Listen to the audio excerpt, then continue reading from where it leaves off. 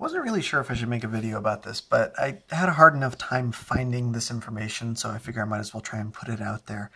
I refurbish a lot of Game Boy consoles just because that's one of my hobbies. This is one that I started working on. The shell is, of course, still pretty gross, but it's significantly less gross than it was. On SPs in particular, I noticed that this battery cover screw just tends to just turn into this ball of rust, and it's nearly impossible to get out without just completely destroying everything. I was lucky. I was able to get this one out. You can see I didn't completely screw it back down because I didn't. I wasn't sure if I'd be able to manage that feat again. But let me see if I can get this thing out here. But anyway, I wanted to look into getting new screws for these things without having to just reshell the whole console, because I mean, you need one screw for your Game Boy. Are you gonna spend 10-15 bucks on a brand new shell for it? No, fuck no.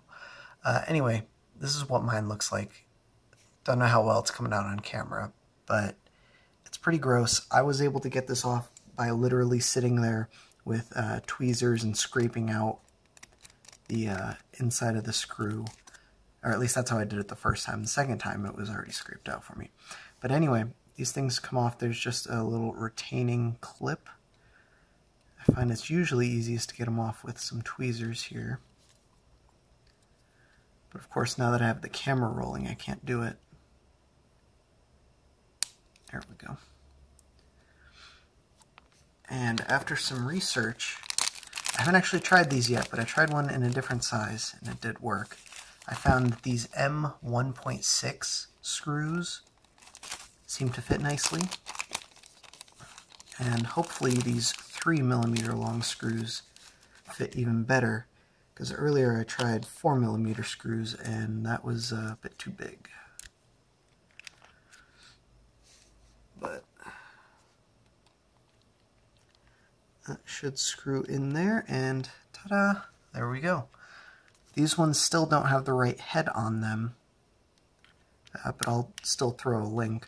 And these aren't captive screws, so you unscrew it, it's going to come out. I don't think you can put the clip on these, but let's find out.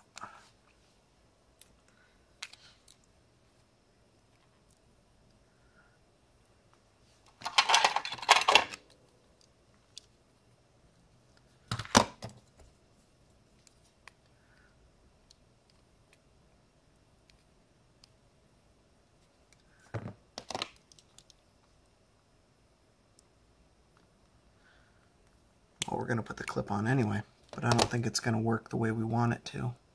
Oh, maybe it does.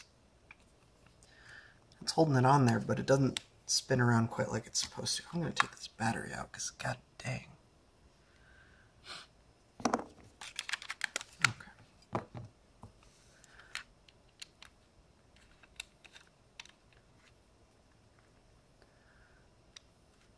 And yeah, there we go.